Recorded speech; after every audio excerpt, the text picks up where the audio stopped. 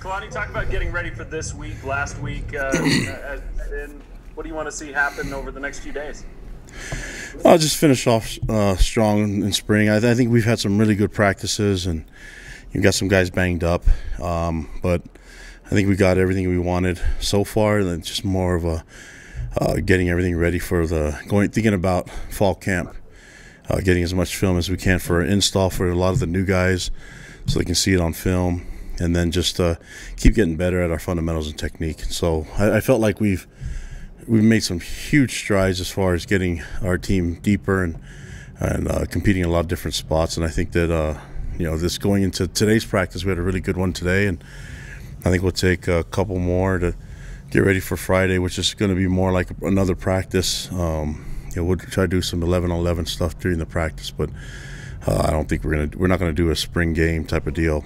Just trying to keep our guys healthy, and with our numbers being a little bit down, I think that's probably the right approach to take. I also wanted to ask about the Dan Plater passing away over the weekend. I know he's been around the program. I've seen him in the offices and around a lot. What has he meant to the program? I know he's had some health issues and challenges that way, but just talk about him and that loss. Yeah, I mean, obviously he was a great player back in the day, and I've just been really thankful that we have players that embrace former players that have been through here and respect them for all their sacrifice. And so I think the connection that he had to our players was something that he really relished. And every day we'd see him, and I mean, he had a great connection to the administration, but also to the coaching staff. And he'll be missed, and we know that he's going to be always supportive of our program and our team, especially the wide receiver. So hopefully this will be a good year for the wideouts to show out for him. All right, let's go Jay and then Mitch. Lonnie, with a week left of spring camp, which position group would you say is the most settled as far as depth chart goes, and which group is maybe the least settled? I would say the most settled would probably be the linebacker, the thing that comes to my mind right away. I feel like we have not just a good 2 deep, but a good 3 deep, and we have a lot of really good players there. I mean, if you're looking at the 3, Peyton Wilgar and Max Tooley and Keenan Peely, those 3 I think have tons of experience under their belt, and they've had a lot of game time plays and a lot of different places too, a lot of different positions. So those guys can play all our linebacker spots and our DN spots. So I think that's probably the most settled. Then I really feel good about the 2 deep and 3 deep even in that position, and then some of the guys that we're going to add to it that have been home from their missions and guys that are still coming home this summer. So I think it's going to add to an already deep position.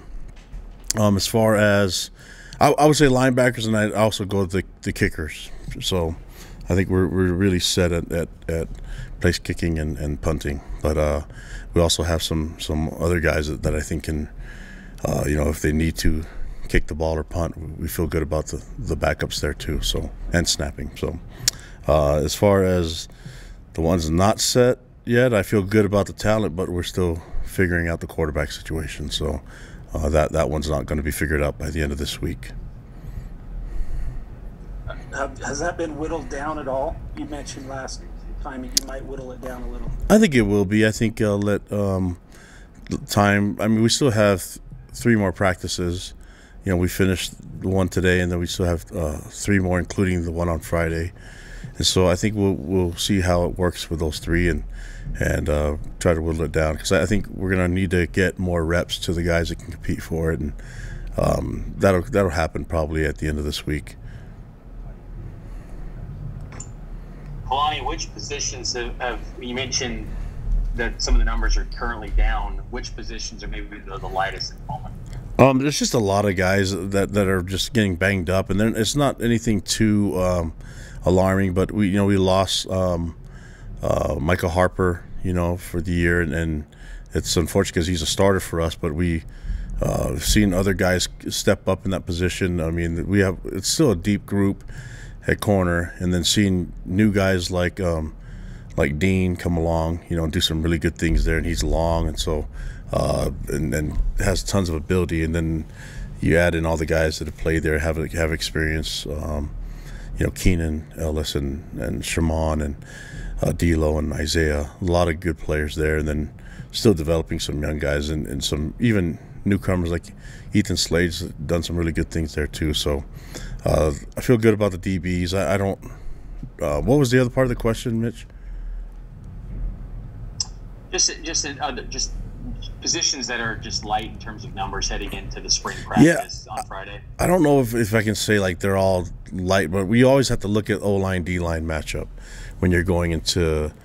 That's when you can do a game if you can't. And so I think we have a lot of guys that can play, but it's just a matter of do you put them at risk right now, but towards the end of it, going into our off season, we need those guys to be healthy. And we've had a lot of competition throughout spring already, so I think the decision is that if we can have the linemen to do it and do a game, then we would. But right now, looking at our O-line, D-line situation, we need we'd like to have our two deep stay healthy.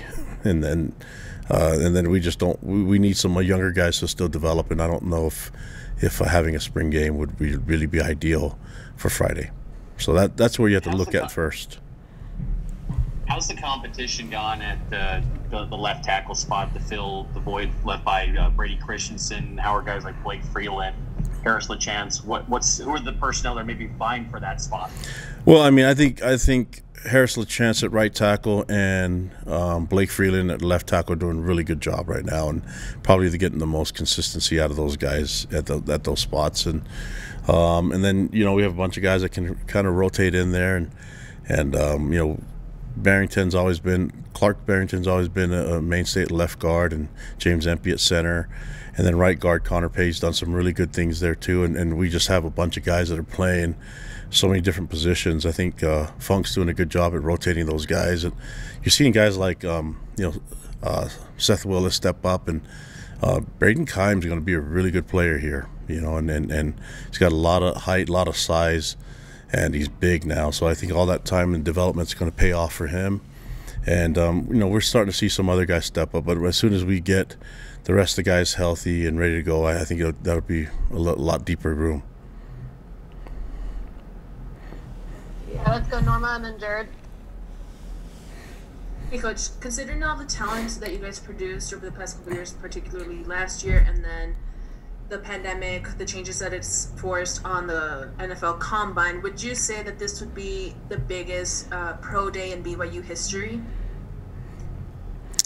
Yeah, probably, because I think I think we've always made pro day really important to our program, and trying to do everything we can to showcase our players' talents. And I think having these guys come out and be able to run and time and do all those things for the scouts is going to be huge. And then having all the attention around Zach is bringing a lot more eyes to his program. But I think pro day has always been big for us, and I think since I've been the head coach, that's something that I want to really keep emphasizing, is that we take care of the scouts when they come here, and we give them as much information and film as they need, and then that we make it a big priority for us to get our guys into the NFL. And I think with some of the development things that we've been able to do in the past, you're starting to see. I remember last year saying that I think we have a lot of NFL guys on our roster. I still believe that, and some of them will have an opportunity to go and get drafted and do free agents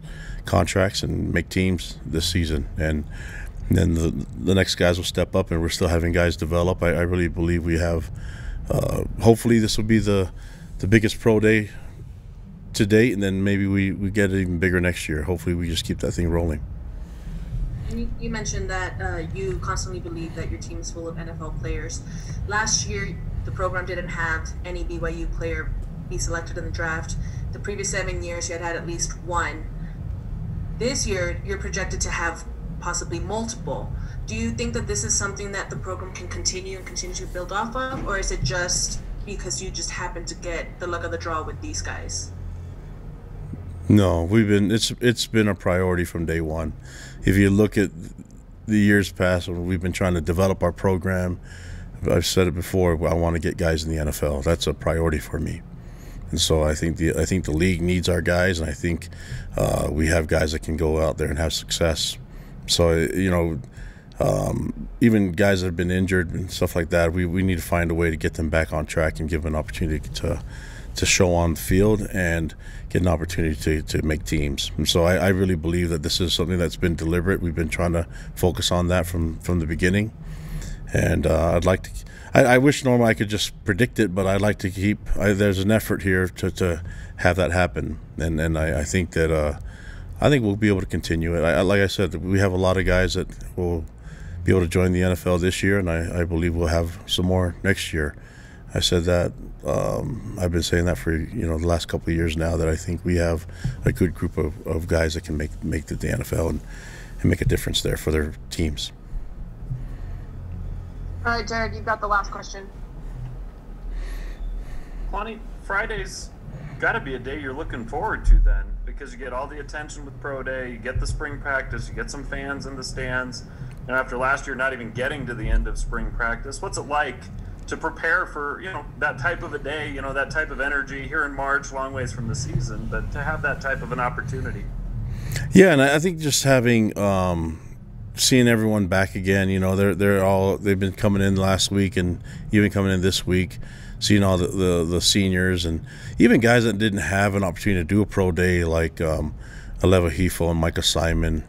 Have those guys back to run some routes and do some things and do a workout. I think some of them are going to run a 40.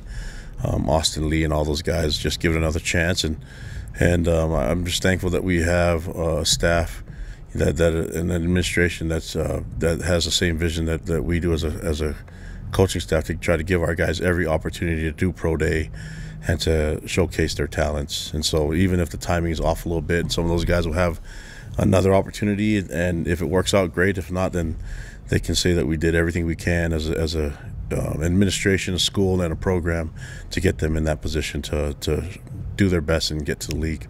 Now, I think that I don't know how they'll do it, but I have a really good feeling that I think they'll surprise some people, and we'll see. I'm looking forward to all of it. There's a lot of energy going into that weekend, into that day, and for me, it's just trying to utilize that last practice to get the most out of our guys that we can. And I've seen a lot of players just made huge strides and getting better as overall. And I mean, there's a lot of guys that I see that's getting better. You're going to interview a couple of them. I think Chris Jackson's done some amazing things to catapult himself into, I think he's setting himself up for a really, really successful and fun 2021. And Josh Wilson's doing himself really good favors by competing and moving up the depth chart and earning some playing time. So it's going to be a lot of fun.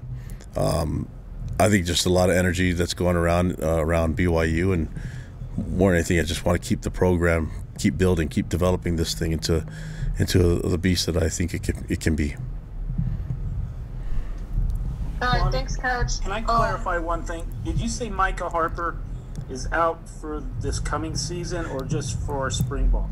No, he's out for spring ball, and then there's a chance that what the plan would be going into, because he was a true freshman and started for us, the plan would be for him to make a comeback, and then we'll definitely utilize the 4 games that he will be able to redshirt with, and then we'll see how his progress gets from then on. So we know we're going to use the 4 games towards the end of the year, but if he comes along as well as we anticipate, then maybe there's just a chance that he'll just play right away. And I don't know how it works, because he'll be a freshman all over again next year. So, but we do have the redshirt year as insurance just in case.